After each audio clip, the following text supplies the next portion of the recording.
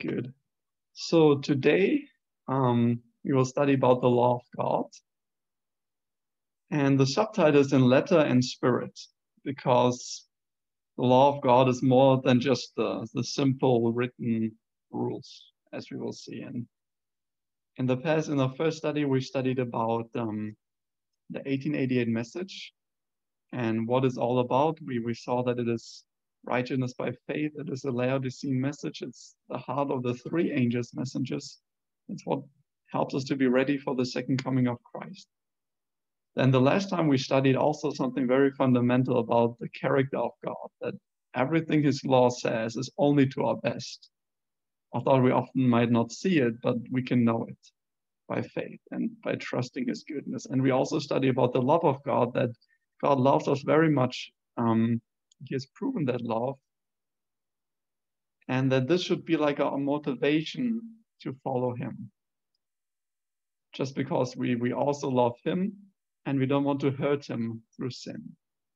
And this is almost like a bit like an intro, like this was like the fundamentals. Now we really start with more really with the gospel topics. And the first thing really to look at is the law of God, because if there wouldn't be a law of God, there would be no need of a gospel. And yeah, having said this, let's start. And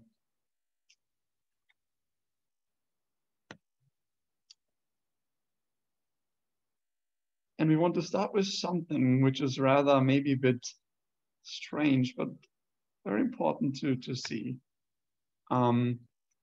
Ellen White talks about in The Great Controversy, in the chapter Modern Revivals, about the law of God in its relation to our own personal salvation. She says here, the nature and the importance of the law of God have been to a great extent lost sight of. A wrong conception of the character, the perpetuity, that means like it's still lasting and still true and valid, and the obligation, that means like the need to keep it, of the divine law has led to errors in relation to conversion and sanctification. It has resulted in lowering the standard of piety in the church. Here is to be found the secret of the lack of the Spirit and power of God in the revivals of our time. Like also in the things I study, it's often like with medicine, it's often that things is like a line of different causes. Like the one thing leads to another, and this leads to again something else, and this again leads to something else. And she's describing here also like one of these logical chains. And it's interesting, she says, a wrong conception of the character, perpetuity, and obligation of the divine law has led to errors in relation to conversion and sanctification. That would be like the gospel. Conversion is starting the gospel experience, and sanctification is continuing it. And this again has resulted in lowering the standard of piety in the church. And in all of this is the secret or the cause why there's today's often a lack of the Spirit and power in the revivals. So like this would be just the idea. Like the first thing is like a wrong conception of God's law, like not really understanding what the law really demands of you, that it's still valid, and that it is actually necessary to do it. Because this then leads to false ideas about conversion and sanctification. Because, for example, if you think that the law is not valid anymore, or if you just think of the law as very like simple, easy things, or just very few things which the law requires, you would probably be more likely be happy with like, or just satisfied with the gospel, which just maybe only forgives you. But you might not feel the need of a gospel which has power to actually enable you to keep the law. And that's actually what's happened, because the Christian world in general has lost sight of the breadth and immutability of the law of God. They also have lost sight of what they actually should be. what God requires them to be. And because they didn't really saw this, they lost sight of a major part of the gospel, which is the only way to enable them to be like what the law requires. And this was shown that the standard of piety, of holiness, of a godly life in general has been lowered. So the people are less godly and less pious. And that's not good. So this definitely needs to be changed. But also with this logical chain, you can almost like find like the solution. Like you have to start with removing the cause. And to reverse this, one must start with regaining a right conception of the character, perpetuity, and it should mean the obligation of God's law. So I believe probably all of us here, we still believe that the law of God is valid and that Christ didn't abolish it on the cross. So we don't have to focus so much on this. Probably, I thought we will study this more next study. I hope we all also agree that the law needs to be kept. But what we might actually have to study more is actually the character, or what the law really means. And that's what we want to do today. But here's just another quote from Ellen White, where she's talking about this later in the same chapter. She's saying, it is because the great principles of righteousness set forth in the law of God, or you could say the principles of right doing, as set forth in the law of God, are so indifferently regarded by the Christian world that these fruits are so rarely witnessed, like of true piety and real conversion. This is why there is manifested so little of that deep, abiding work of the Spirit of God, which marked revivals in former years. It is by beholding that we become changed, and as those sacred precepts in which God has opened to man the perfection and holiness of his character are neglected, and the minds of the people attracted to human teachings and theories, what marvel that there has followed a decline of living piety in the church. Like if you don't sense that you're called to perfection and holiness, you will never try to reach that. It is only as the law of God is restored to its rightful position that there can be a revival of primitive faith and godliness among his professed people. And that's, I think, what we hopefully realize what we need. We need revival, we need reformation. And here we have like the instruction of how to do it. We have to first get the right conception of the law of God. And if we have that right, it will lead us to seek for the right gospel. And that again will increase the standard of piety in the church. And actually, if you might have read of Ellen White, she actually said that the Laodicean message is just about to do that, to increase the standard of piety in the church. And why this is so, we can see here in Psalm 119, verse 96. Oh, sorry. We get to this in a moment.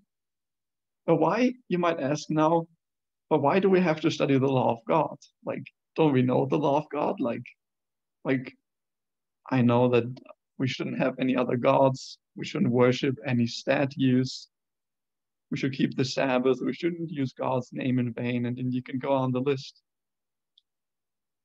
The thing is, David here in Psalm 119, verse 96 says, I've seen the consummation of all perfection, but your commandment is exceedingly broad. Like the idea is, the 10 Commandments, what there's written is true. But there's actually more than what you can just see from the surface. Maybe you've seen like a picture of an iceberg. Like, like often in psychology, like they use this, like on an iceberg, if you would like be on a ship traveling in the Arctic Sea, you would see a small part of the iceberg coming out of the water. But if you would actually dive underneath, you would see a whole much huger part under the water, which just from the surface you cannot see. And so the law of God, if you just read it outwardly, you might say, yeah, I'm doing all of this. But you might miss actually some of the deeper principles of the law. Like the outward thing, that's a letter. This deeper thing is the spirit of the law. We will talk about this more. And David here just is saying that the spirit of the law is exceedingly broad. Like the law is not just simply 10 things you shouldn't do. The law enters into every single phase of our life.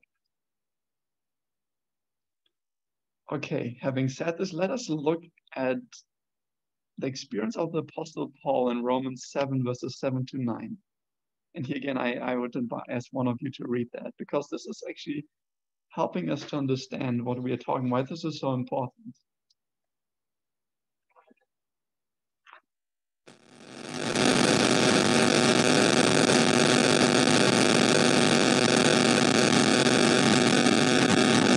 A really bad noise.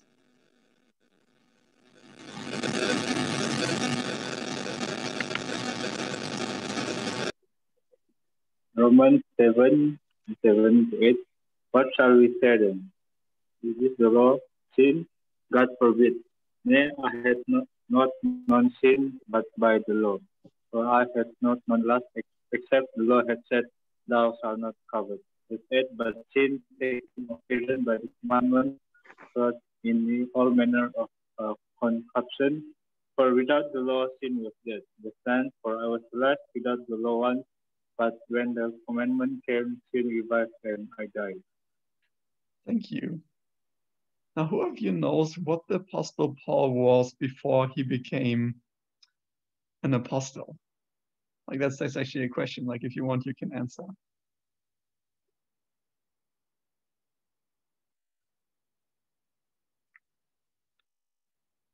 Paul, it's fine if you don't want to answer. The Apostle Paul was a Pharisee, and maybe you know what Pharisees do. Like Pharisees are really studious. Like they really spend a lot of time studying the Old Testament and especially also the law.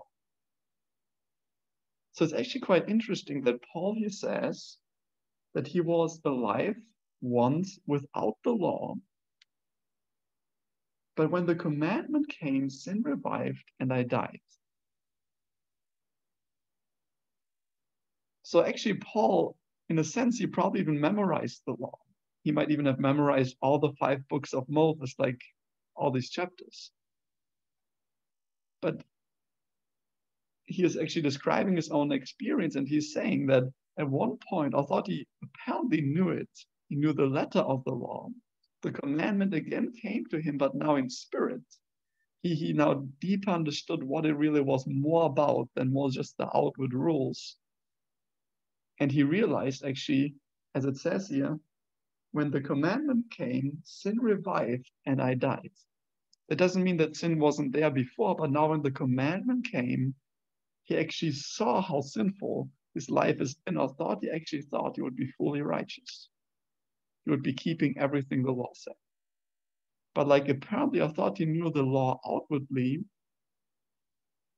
since not until this point, he really understood what the law really all meant.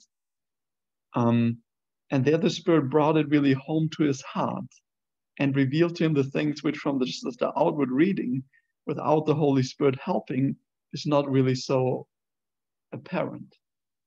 But when this happened, he really realized how sinful he was. He realized that it says that sin revived and he died. Like he didn't die literally, but he realized that he was spiritually dead. And that he had no hope of escaping the condemnation of the law. Ellen White talks about this in Steps to Christ. Paul says that as touching the righteousness which is in the law, as far as outward acts were concerned, he was blameless. Like think about it. Like Paul, he says this in Philippians 3 verse 6. Paul was saying, I'm sinless, I'm blameless, I've kept the law. But when the spiritual character of the law was discerned, he saw himself a sinner, judged by the letter of the law as man applied to the outward life. He had abstained from sin. But when he looked into the depth of its holy precepts and saw himself as God saw him, he bowed in humiliation and confessed his guilt. He says, I was alive without the law once. But when the commandment came, sin revived and I died. When he saw the spiritual nature of the law, sin appeared in its true hideousness and his self-esteem was gone. Like Paul might have thought, I'm paying my tithe, I'm going to church on Sabbath, I'm reading my Bible, I'm bringing the sacrifices, I'm fasting, I'm applying the dress reform, and I'm doing all these things. But actually, he was actually hating people and persecuting the followers of Christ at the same time. And then when the Spirit came, he actually realized that although his outward life was like righteous, like his heart was unclean. And he realizing that those just as like roots going into everything he did. Here's another quote about the same thing. We may flatter ourselves, as did Nicodemus, who was also a Pharisee, that our life has been upright and that our moral character is correct, and think that we need not humble the heart before God like the common sinner. But when the light from Christ shines into our soul, we shall see how impure we are. We shall discern the selfishness of motive, the enmity against God that defiled every act of life. Then shall we know that our righteousness is indeed as filthy rags. Like rags with actually in the Hebrew it talks about like rags with blood on it. And that the blood of Christ alone can cleanse us from the defilement of sin and renew our hearts in his own likeness. And today what we really want to do, we want to make sure that we not only know the law in letter, but that we actually have the Spirit bring home to us the spirit of the law, and that we, if we not have had it, might realize a bit more about ourselves if that's necessary. It might not be for everyone, but if it's necessary, I pray that God will open and soften our hearts for this. It says a bit further, because if you can read the Bible without the Spirit really talking to you so much, and then you can just have this outward righteousness. The only way to get the deeper thing is through the Spirit. And then Alva talks a bit here about it. One ray of the glory of God, one gleam of the purity of Christ, penetrating the soul, makes every spot of defilement painfully distinct and lays bare the deformity and defects of the human character, and makes apparent the unhallowed desires, the infidelity of the heart, the impurity of the lips. The sinner's act of disloyalty in making void the law of God are exposed to his sight, and his spirit is stricken and afflicted under the searching influence of the Spirit of God. Like the Holy Spirit then will search our hearts and reveal all these things in our life where we have fallen short and where we actually are opposed to the principles of God's law. He lowers himself as he views the pure, spotless character of Christ. And this is the only step, this is the actually very first step in salvation. If we don't really have a deeper sense of how sinful we are outside of Christ, we will never seek for like a deeper experience of the righteousness of Christ. And can it be that Seventh-day Adventists, not all, but in a large measure, have not seen the depth of the holy, just, and perfect law of God yet? Now that's a question. And therefore need the eyesalve of the law and the word of God to enlighten us to the breadth of the law of God, and also with the law about ourselves.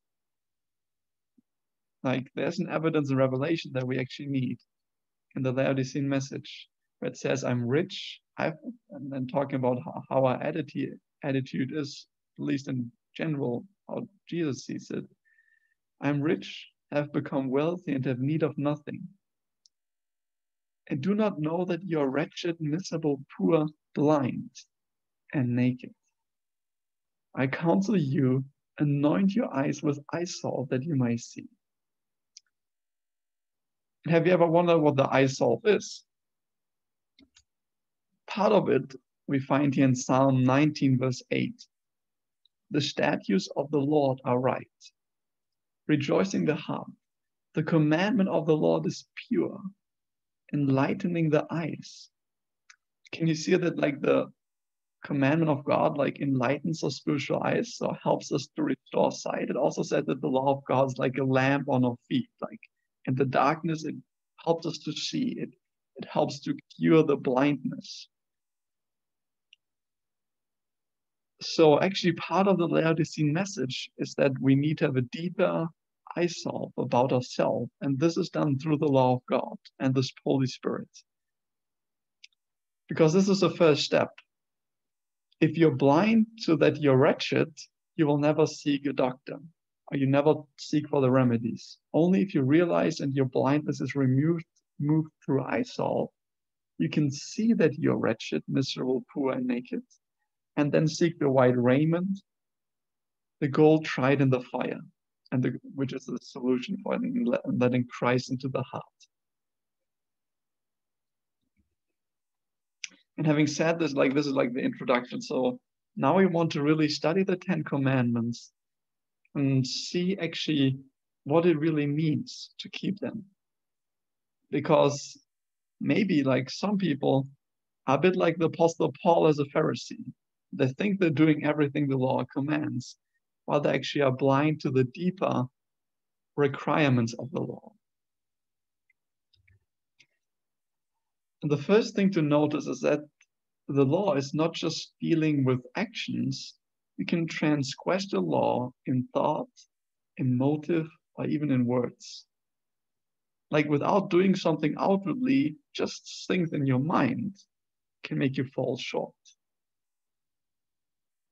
It says in James, "For whoever shall keep the whole law and yet stumble in one point, he is guilty of all. For he who said, 'Do not commit adultery,' also said, 'Do not murder.' Now, if you do not commit adultery, but you do murder, you have become a transgressor of the law." Now it says, "So speak and so do as those who will be judged by the law of liberty." So he's going through some points, but he then makes a summary. So speak and so do as those who will be judged by the law of liberty, which implies that the law also deals with our words, which we speak. And it continues a little bit later in James, talking just now about the words. For we all stumble in many things. If anyone does not stumble in words, he's a perfect man. It also says that from the abundance of the heart, the mouth speaks. So your words are an indication of your heart. Able also to bridle the whole body.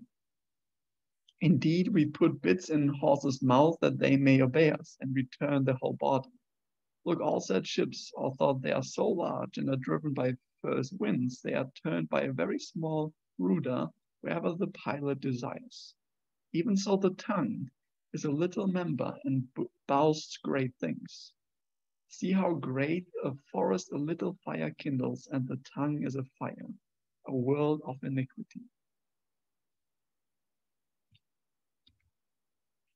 Now let's read Ephesians 5, 3 and 4 together. And yeah, maybe can one of you read that?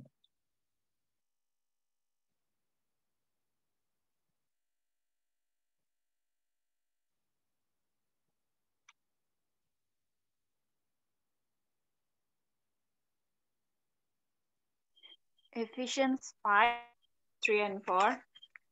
But fornication and all uncleanness or covetousness, let it not be once named among you, as becomes saints.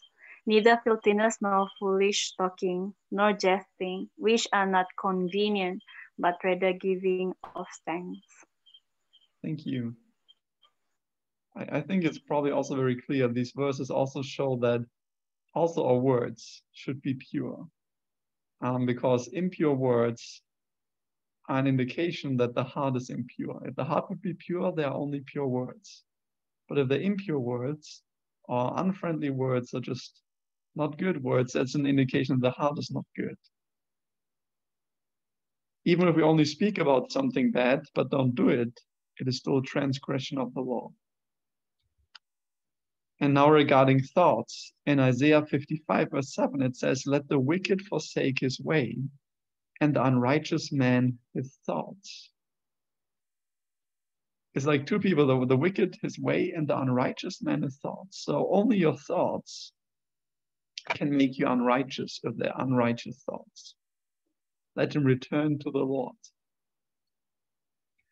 Or like if you think about the story in the Bible with the woman who, like there were many people giving a lot of money, but there was this woman just paid like something almost like 2 pennies.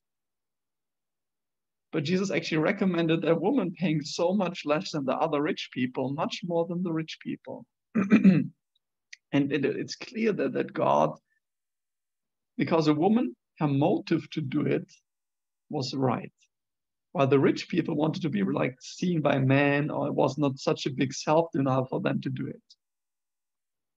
And this shows that actually God is like also evaluating us based on the motive behind the actions, what we do. For example, if I would preach a sermon to just glorify myself and people think that I'm a great preacher, that is just hypothetical, just an example. If I would do it for that reason, it might even be a good sermon, but it's of no value with God because it's just interwoven with selfishness.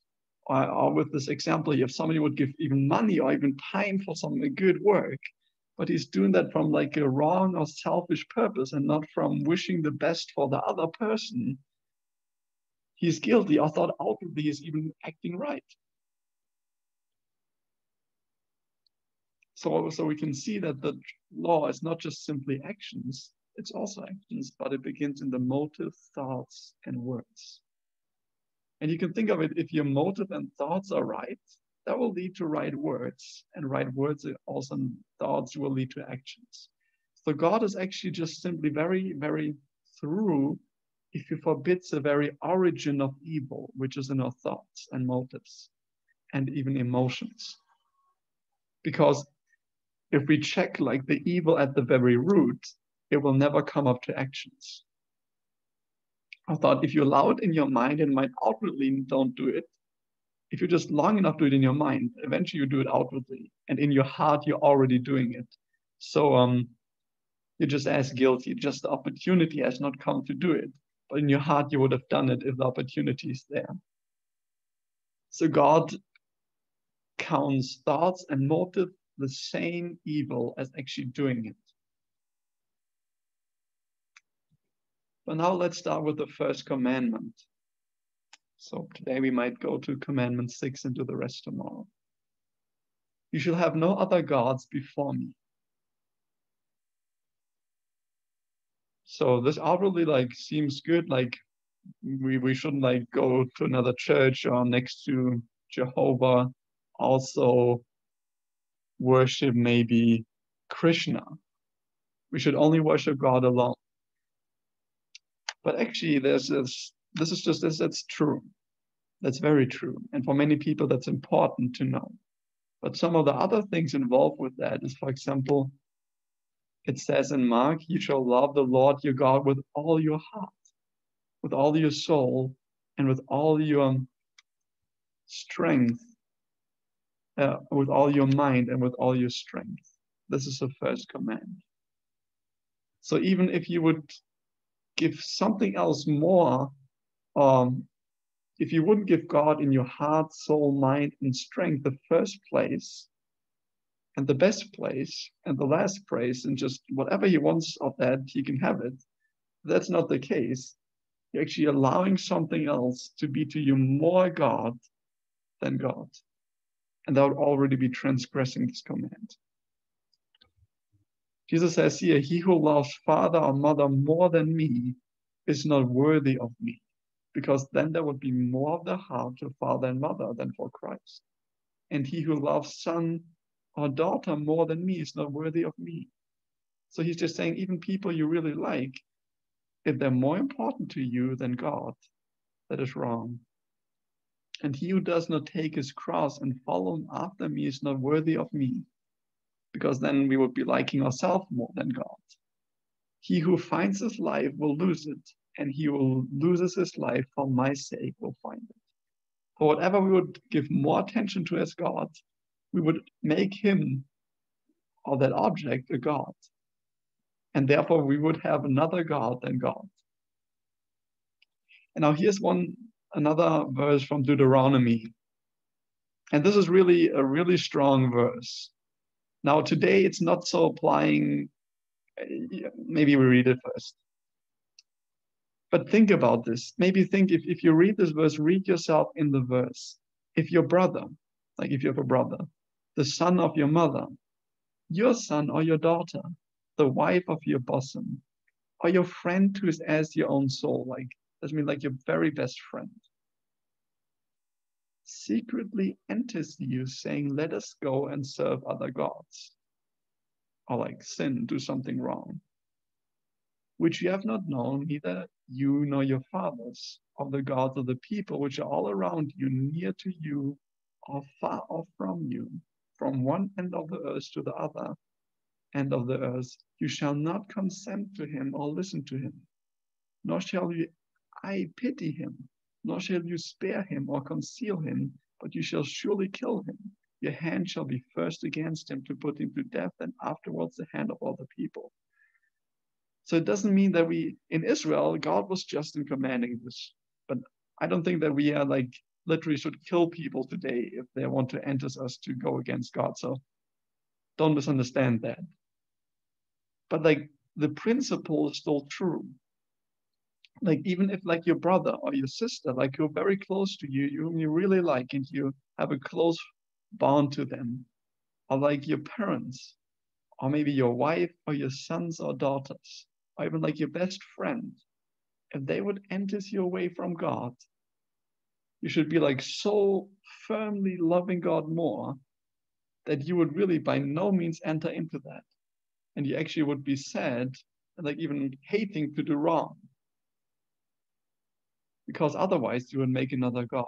So this is how God, the command, really asks us how serious we have to be with God. And now let's turn to 1 John 2, verse 15, which is another thing pointing or talking about this. What else can become a God? And again, if one of you wants to read that verse, please read it.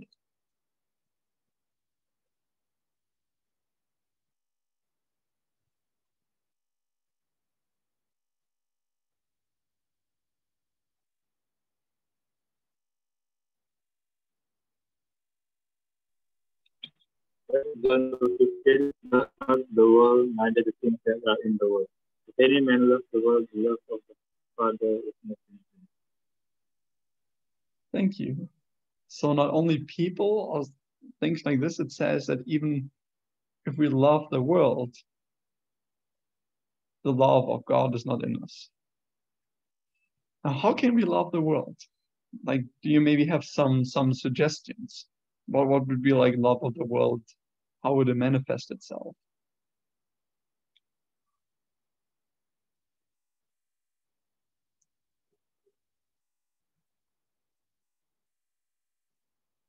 For example, maybe it would be if you love education more than God, or having a good, like getting a job where God doesn't call you to be in, but where you might get much more money than working for God. Or like praise of other people, or honor, or like a good reputation. There are many things people which the world gives, which people can love more than God, and therefore leave God or just love themselves and seek these things. So even that would be like giving to these things an undue place and make them higher in honor affections than God, and that would make them a God and be a transgression. Albert summarizes now this, and we didn't look at all, but GC gives a very good summary in Patriarchs and Prophets about what the first command means actually. Jehovah, the eternal, self-existent, uncreated one, himself the source and sustainer of all, is alone entitled to supreme reverence and worship. man is forbidden to give any other object the first place in his affection or his service. Whatever we cherish that tends to lessen our love for God or to interfere with the service due to him, of that do we make a God. It's not only our love for him, but also lessens or interferes with the service due to him. And I invite you really to reflect upon this and to ask God, Lord, if I have to learn more about your law and about myself, please teach me that. And I invite you to pray that to God. And maybe later go maybe again over these things and actually really carefully reflect upon yourself. Now let's go to the second command. It says, you shall not make for yourself a carved image, any likeness of anything that is in heaven above, or that is in the earth beneath, or that is in the water under the earth. You shall not bow down to them nor serve them. For I, the Lord your God, am a jealous God, visiting the iniquity of the fathers upon the children to the third and fourth generation of those who hate me, for showing mercy to those who love me and keep my commandments. We really today just want to focus on the first part about the carved images. Like, the later part needs to be rightly understood, like whom like was showing mercy and those things, and visiting the iniquity of the fathers upon the children. It doesn't mean that God punishes children for things the parents did wrong. That's not what it meant. But that's not for now. But like, apparently God is very strict that we shouldn't serve and worship any image or any statue, anything like this, in our worship of him. He says we shouldn't make a carved image or any likeness of anything. But what are other things which are actually idolatry? And there's a verse which we can read in Colossians 3, verse 5. And yeah, if one of you wants to read, otherwise I can also read it.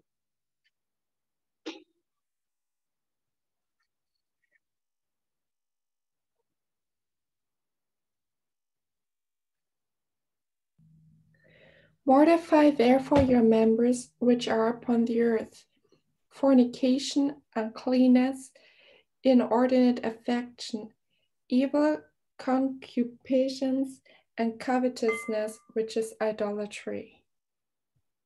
Thank you. So can you see what else is idolatry? Like, you don't have to have like a statue of Baal in your living room to practice idolatry. Like, money can be idolatry. Or like possessions. Or maybe if you don't have so much, maybe your clothing, your phone, or something like that can be idolatry. If you like have an object which you serve.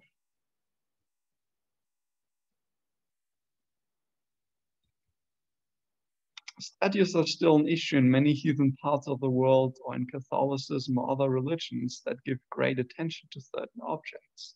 But as we already looked, it can also be like practical things without really having like a statue of a god. By just commenting on this, the second command forbids the worship of the true God by images or similitudes. Many heathen nations claim that their image were mere figures or symbols by which the deity was worshipped. So that's actually important to notice, because sometimes people say like we're not really worshiping like the statue. We are worshiping Jesus, not the statue. But it's as like also the heathen said that this was not like the real statue they worship. They were just worshiping Baal through the statue. But the command forbids any worship like this involving statues. The attempt to represent the eternal one by material objects would lower man's conception of God. The mind turned away from the infinite perfection of Jehovah would be attracted to the creature rather than to the creator. And his conceptions of God were lowered, so would man become degraded. So this is again statues, but it also can deal with other objects which we can serve more than God. Now to the third command. And here again, we can also look a bit deeper. It says, you shall not take the name of the Lord your God in vain. For the Lord will not hold him guiltless who takes his name in vain. That's also very strong. I think God will not take it lightly if we take his name in vain. But like, how do we take God's name in vain?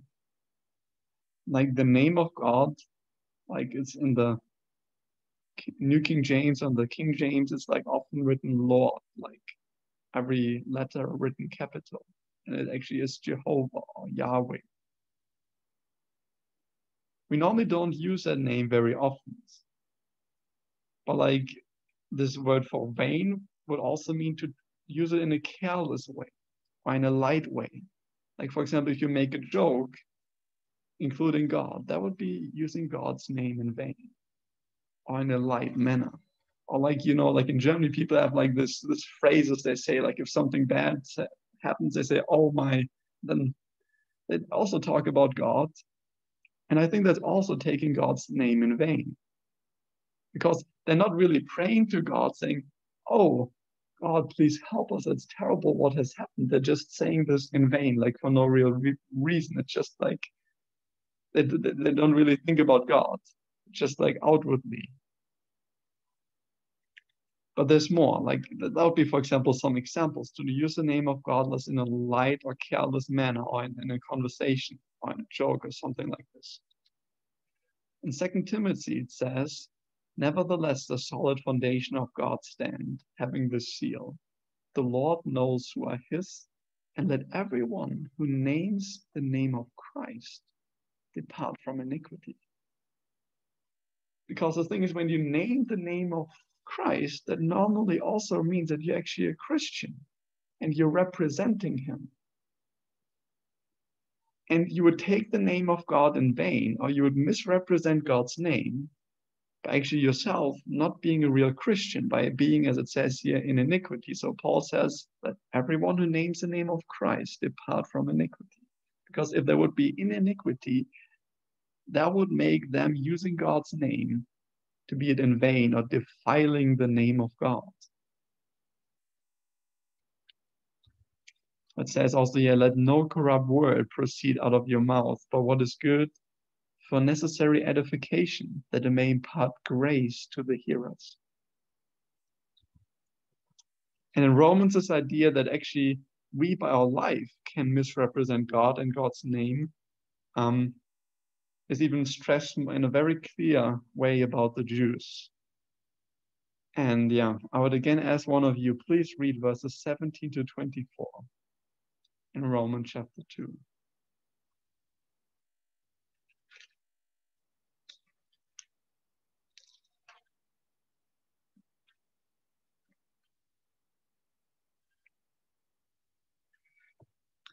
And while reading that, you might implant the word for Jew Adventist, like reading that, because it will talk about Jew. If you listen to the person reading, you can just in your mind maybe implant Adventist. Because as the Jews were the people of God back then, we are so today. But yes, please go ahead.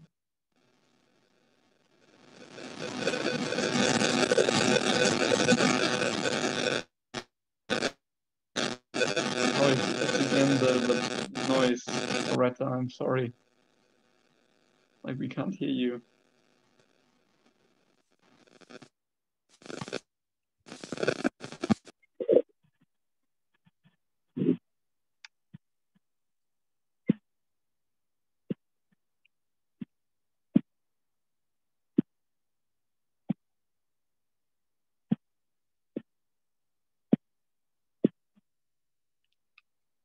Otherwise, I can also read this. Indeed, you are called a Jew, or you could say, indeed, you're called a Seventh-day Adventist, and rest on the law, and make your boast in God, and know his will, and approve the things that are excellent, and being instructed out of the law, and are confident that you yourself are a guide to the blind, a light to those who are in darkness, an instructor of the foolish, a teacher of babes, having the form of knowledge and truth in the law. So it says like, it's somebody like who knows his Bible. and even like outwardly says, yes, that's a good thing to do. That's a wrong thing to do. He approves the things that are excellent. And he even thinks himself capable of teaching it to others. But then it says, you therefore who teach another, do you not teach yourself? You who preach that man should not steal, do you steal? You who say, do not commit adultery, do you commit adultery? You who abhor idols, do you rob temples? You who make your boast in the law, do you dishonor God through breaking the law? Like in the German translation, actually, it's like Paul's not just making the question, he's actually making the point. You tell others don't do it, but you're doing it yourself. So just telling others and like uplifting a good moral standard, that's right as far as it goes. But if you don't practice it yourself, then it says in verse 24, for the name of God is blasphemed among the Gentiles because of you, as it is written. So can you see that if we call ourselves Christians but don't live as Christians should live, we are actually doing evil to God's name, because when other people then look at us, they say, oh, that's a Christian. Like, if that's a Christian, like, I don't want to be a Christian because, like, that's not a nice person. And by this, we might become guilty of blaspheming the name of God if we not really live like Christ. And now I comments on this and gives also some explanation. This command not only, so it does, but not only forbids false oaths, like making like an oath. It doesn't forbid like if you're in court and have to give an oath. So don't worry about this, but we shouldn't take any oaths in generally. And common swearing, like using like bad words. But it forbids us to use the name of God in a light or careless manner without regard to its awful significance. By the thoughtless mention of God in common conversation, like it doesn't mean that you cannot witness for God using his name, but if you just use his name like without really thinking about it, like, yeah, by appeals to him in trivial matters and by the frequent and thoughtless repetition of his name, we dishonor him. Like, for example, in prayer, if you, I heard that you can pray like, and you say like, God, you pray something, and you use his name very often, or say very often, Lord. Like that would, you're not really saying it because like you're really appealing to God, or just like using it just almost like to fill like the gap between sentences. That would be like thoughtless repetition of his name. And it says, all should holy and reverent is his name. All should meditate upon his majesty, his purity and holiness, that their heart may be impressed with a sense of its exalted character, and his holy name should be uttered with reverence and solemnity. Because otherwise we take the name in vain, and God will not hold guiltless who does that. Because if we use God's name in vain, we lower man's conception of God, and we ourselves show that we don't really see the exaltedness of God as creator and God, and not as a creature as we. Now let's come to the fourth commandment about the Sabbath. Remember the Sabbath day to keep it holy. 6 days you shall labor and do all your work, but the seventh day is the Sabbath of the Lord your God. In it you shall do no work. You, nor your son, nor your daughter, nor your male servant, nor your female servant, nor your cattle, nor your stranger who is within your gates. For in 6 days the Lord made the heavens and the earth, the sea and all that is in them, and rested the seventh day. Therefore the Lord blessed the Sabbath day and hallowed it.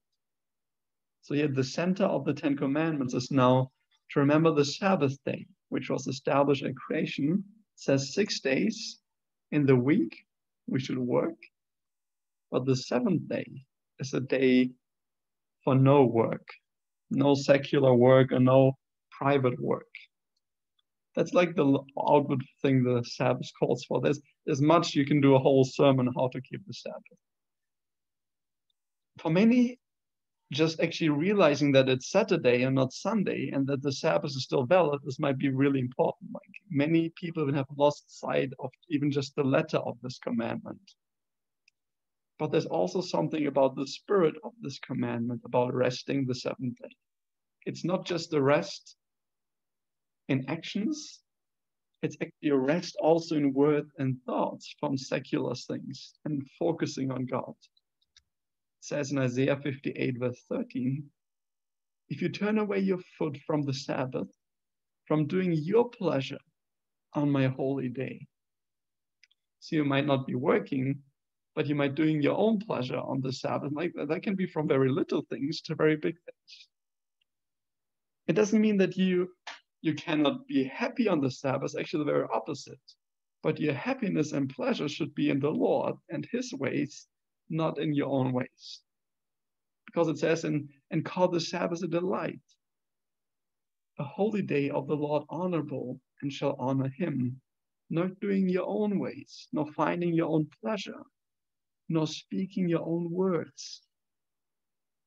Like that means that on the Sabbath, it's not like to seek our own pleasures, like you go to church in the morning and then late in the afternoon, maybe meet with friends for just some pleasure. I mean, like you can meet with friends to study the Bible or go for a nature walk or things like these. Like that's not seeking your own pleasure, but like maybe going on like a big hiking trip just as an adventure and not really so much about beholding nature, or if you meet to play games or something like this, which are not spiritual or something like this, that would be like a transgression of this. Also, we have to be holy to keep the Sabbath holy. But if you think about it, you cannot take something clean, like if you have washed some white clothes, if you now was outside doing some garden work and your hands are really dirty, if you come and I want to keep like the white shirts clean with the dirty hands, that's impossible.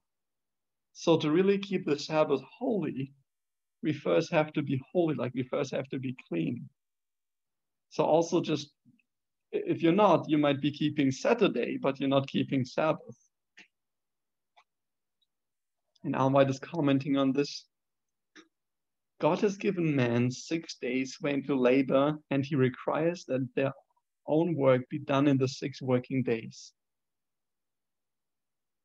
Actually, just for a moment, I will have to, sorry, but yeah, I'm back. Some of my comments about the spiritual parts of the Sabbath.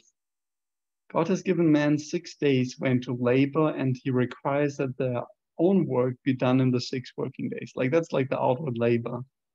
She also says acts of necessity and mercy are permitted on the Sabbath.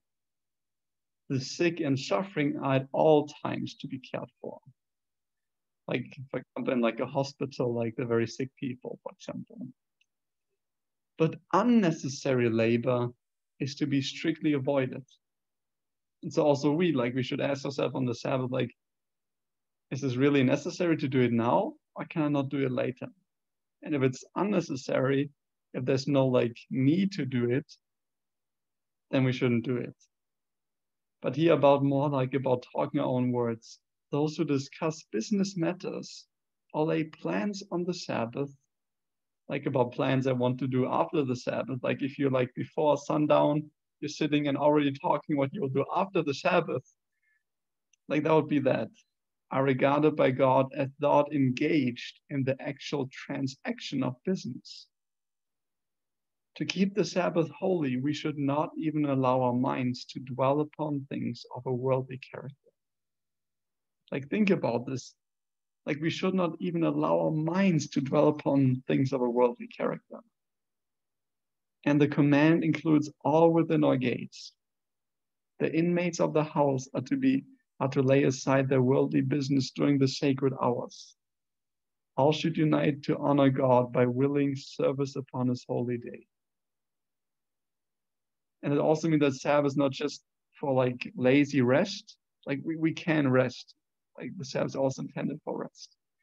Or like if we just like sleeping the whole Sabbath or the whole afternoon every Sabbath, that's also not God's plan. Like it says, it's also a day for willing service, like to do evangelism or something in church on the afternoon. Like it doesn't say that every Sabbath you have to do that, and that maybe not a Sabbath you can take off and be in nature or rest or something like this. That's not what it means. But like in general, the Sabbath is also a day for service next to rest. Now let's do the fifth commandment, and then we leave it with that for today.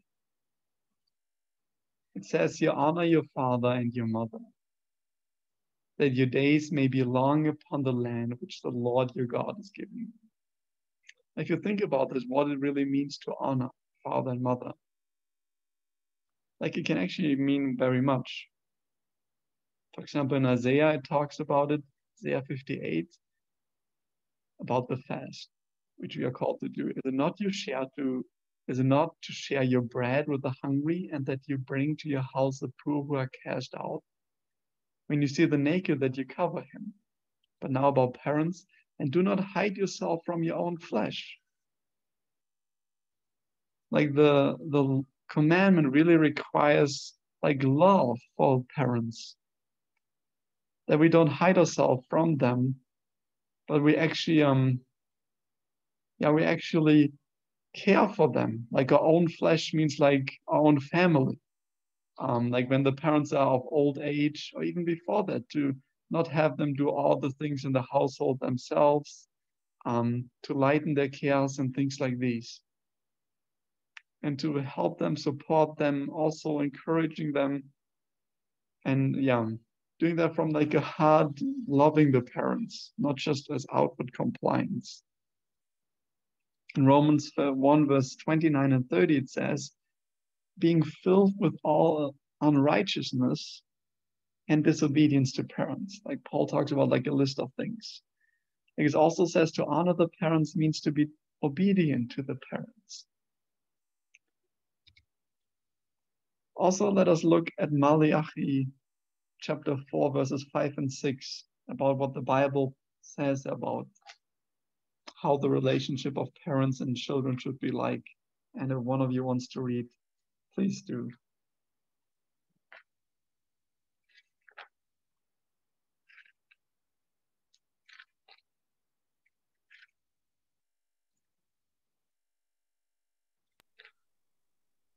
Malachi 4, verse 5, 6. Behold, I will send you Elijah the prophet before the coming of the great and dreadful day of the Lord. And he shall turn the heart of the fathers to the children, and the heart of the children to their fathers, lest I come and smite the earth with earthquake. Thank you.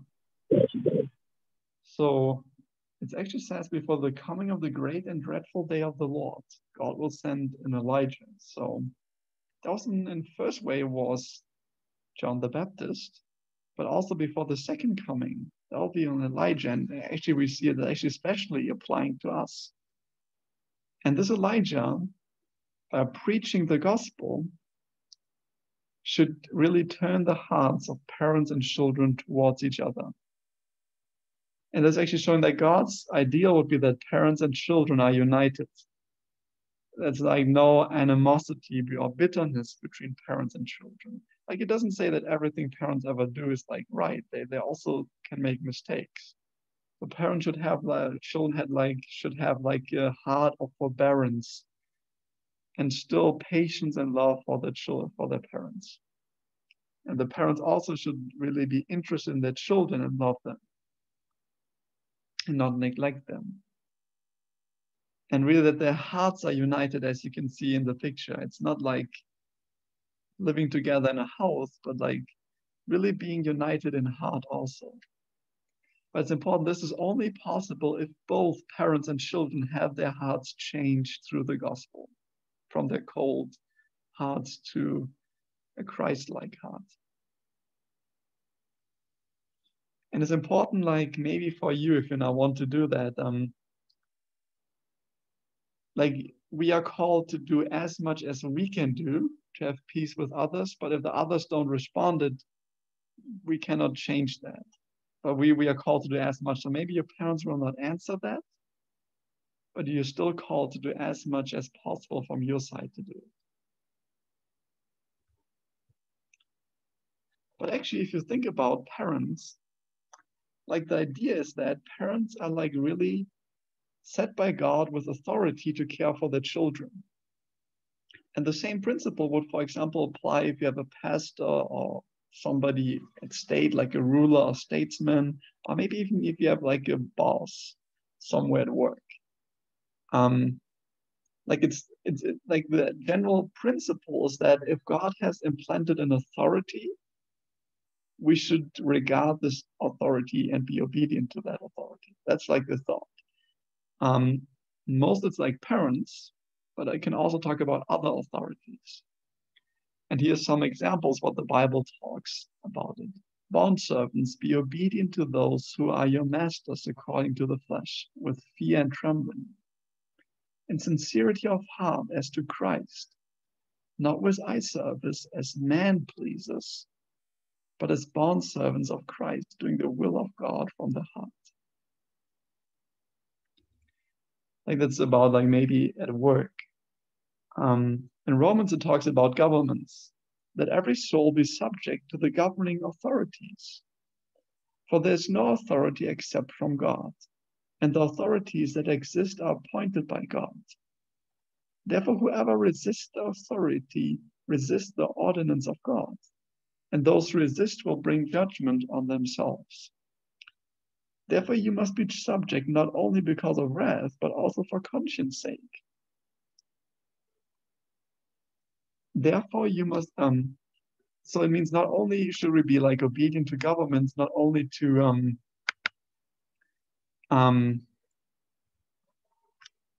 for the sake of avoiding a punishment, but also for a conscience towards God. For because of this, you also pay taxes, for they are God's ministers attending continually to this very thing. Render therefore to all their due. Taxes to whom taxes are due, customs to whom are customs, and fear to whom fear, and honor to whom honor.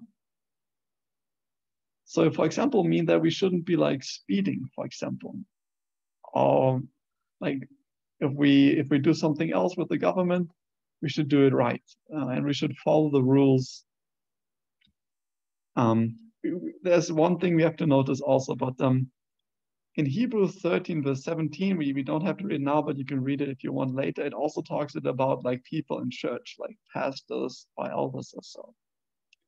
But there's also one thing to notice, because obedience due to these authorities is only due to them in the authority given them of God. Like that means it doesn't apply when governments, parents, or pastors, or somebody else requires things that are against God's law. Then we don't have to obey them. But if they don't, but if they require things which we might not even want to do, but which are not violating God's law, we should do it. But if they, for example, call us to don't go to church on Sunday, don't go to church on Sabbath, but go to church on Sunday, we don't have to be obedient. If our parents want us to do things which God doesn't want, then we don't have to obey them. Or if the pastor says something which is wrong, we are not called then to obey them. But otherwise we should, even if it's against our natural wishes.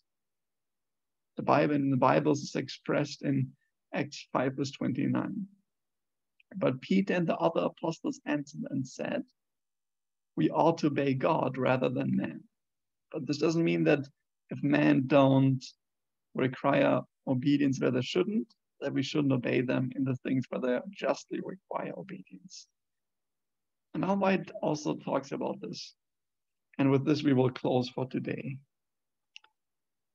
Parents are entitled to a degree of love and respect, which is due to no other person. God himself, who has placed upon them a responsibility for the souls committed to their charge, has ordained that during the early years of life, parents should stand in the place of God to their children. And he who rejects the rightful authority of his parents is rejecting the authority of God. The fifth command requires children not only to yield respect, submission, and obedience to their parents, but also to give them love and tenderness, to lighten their cares, to guard their reputation, and to succor and comfort them in old age. It also enjoins respect for ministers and rulers, and for all others whom God has delegated authority. So, for example, helping parents when they're old or when they need help with something, or when they're older, or, for example, also to guard their reputation, even if they've done something wrong, like not to spread that abroad or something like this. Like, it doesn't say that if parents commit a crime, that this cannot be brought to the police. But I think you know what it says. Like, if parents have done something wrong, or maybe they even done something right, but you don't like it, you shouldn't be talking with your friends about like your parents in a bad way. You should guard their reputation or something. And this. So today we already look at the first 5 commandments, and tomorrow we will continue. But for now, I just want to invite you that you reflect in prayer upon what we studied, really about the deeper principles of the law, that we might realize that we need some power from outside to help us keep the law. So with that, I ask you really to take time later today, maybe after we prayed, to pray again and reflect what we studied. But now let's us pray together.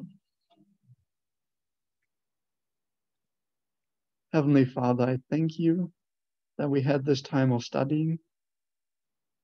Heavenly Father, thank you that your law was given for good. And if the law would have been kept, this world would be a different place. Thank you also that the law actually reveals to us sin, that we might seek a solution and we might change. Lord, please impress us where we have fallen short of your law, and lead us, God, to seek and to choose a different way, the way of obedience to the law. And Lord, make us willing to surrender everything what the law might show us what was wrong. Lord, we pray this in Jesus' name. Amen.